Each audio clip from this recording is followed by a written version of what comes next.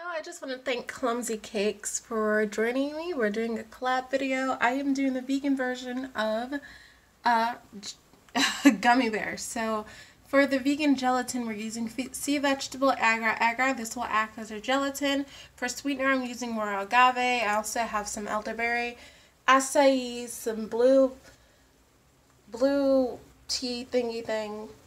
And this blue tea blender is amazing. I'll list her Etsy shop down below. I have some ginger tea, spirulina, some pineapple juice, and I'm also going to juice off some carrots.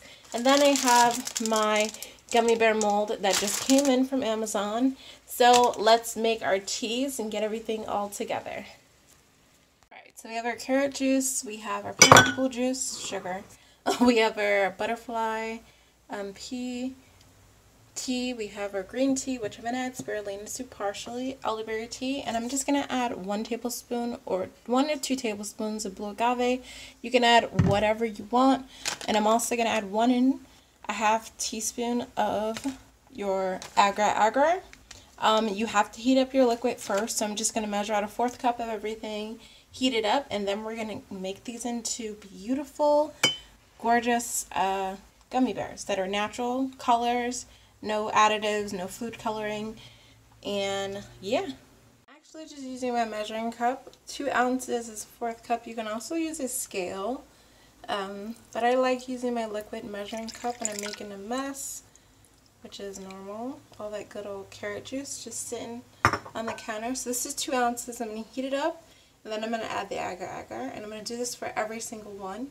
Doing a quick photo shoot of everything so you guys can see what it looks like. This is for my thumbnail, and this looks so pretty. It's a purple color, but I know if you add an acid, so like lemon juice or lime juice, it turns pink, so I'm actually gonna do that. But yeah guys, these are all the ingredients.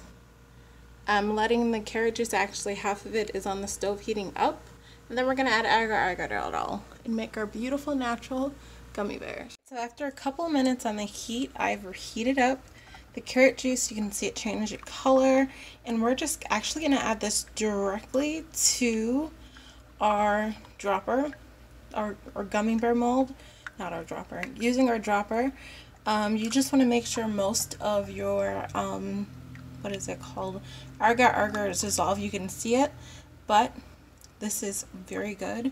So I added in 1 tablespoon of what is this called? This stuff, agave, and then I also added in 1/2 teaspoon of ginger powder because I love the taste of ginger. It's also very medicinal. So yeah, we're just gonna drop it in there. So using our dropper, we're just gonna go right in there.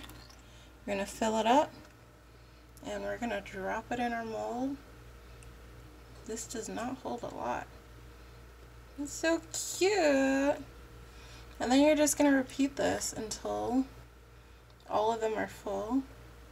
I might not even need all this liquid, to be completely honest.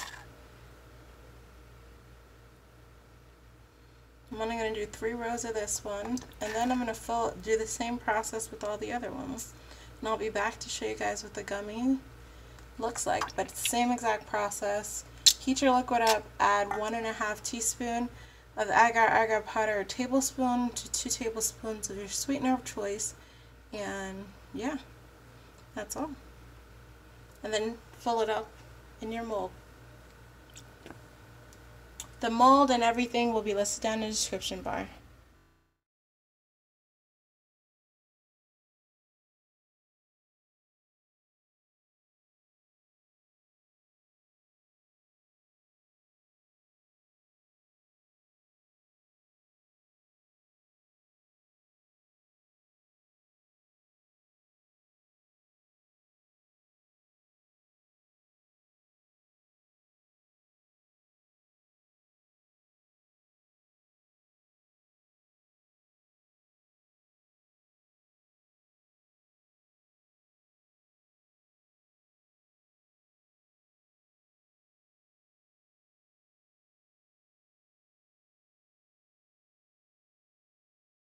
This one, I want to show you guys how to change the color of this, because you see what color it is? Now we're going to do this in slow motion.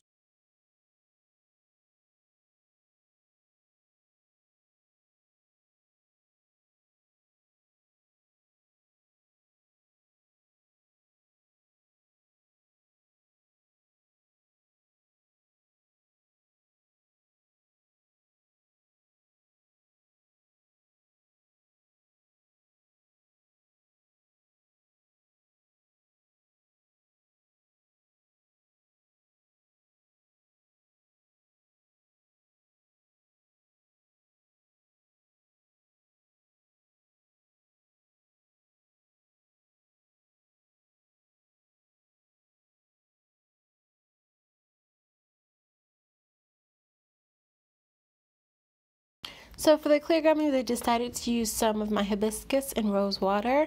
It's super easy to make, and I'm going to use this to make my clear gummies. And I'm also going to fill in the rest of them. This tastes and smells just like hibiscus and rose. It is so flavorful. And then I'm also going to use some of the leftover pineapple juice to fill in the extra. So yeah, I'm super excited to make this into the clear gummies. And then I'll show you. So you guys can see. They're so adorable and cute and jello-y. You can see the jello consistency. They're not too sticky actually, and they're so cute. Look at it. So I'm going to take them all out and plate them. Look at them. They're so cute.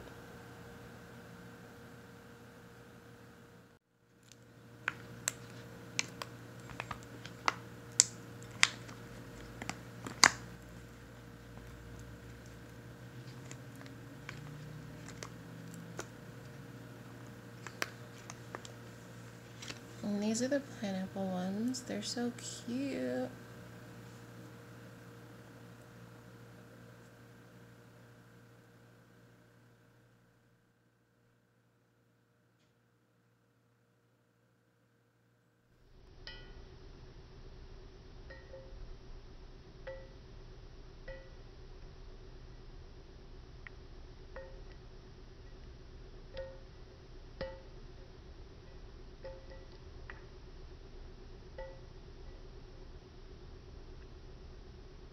Okay, so these are all the gummies. They're kind of sticking together, so I'm gonna rub them with cornstarch as she suggests in her video, which is linked down below for those looking to make gummies out of jello.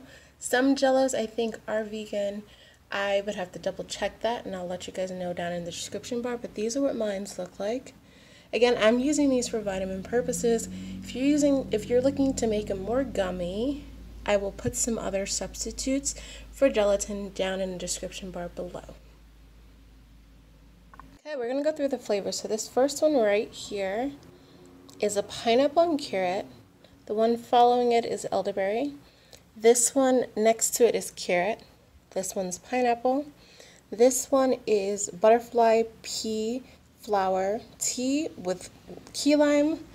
This one below it is the butterfly pea without key lime.